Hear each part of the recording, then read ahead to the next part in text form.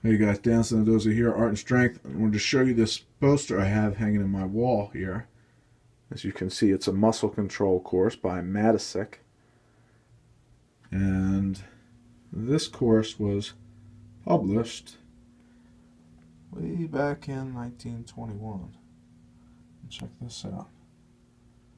Baltimore, Maryland. So Matisic was a Baltimore City police officer who owned a gym on President Street. I actually know a guy that knew him, a 96-year-old that lives at Oakcrest, who used to go in there when he was a kid into Matisic's gym and watch the lifters. Told me Matisic was a big kettlebell guy, which is pretty cool. Anyway, he published this muscle control course back in 1921, and muscle control is a old physical culture practice. It's a system of just flexing and relaxing certain muscles. Now, of all the different movements the body can make, there's only two commands they can give the muscles. It's either contract or relax. And this system of muscle control does that. And I've seen some pretty cool stuff there, like people just contracting their six-pack or just a three-pack.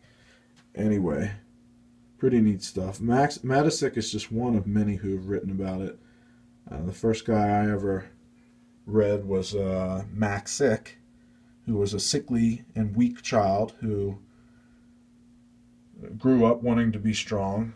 The medical recommendations back then were for small children to rest and not exert themselves physically, and to like just stay bedridden basically.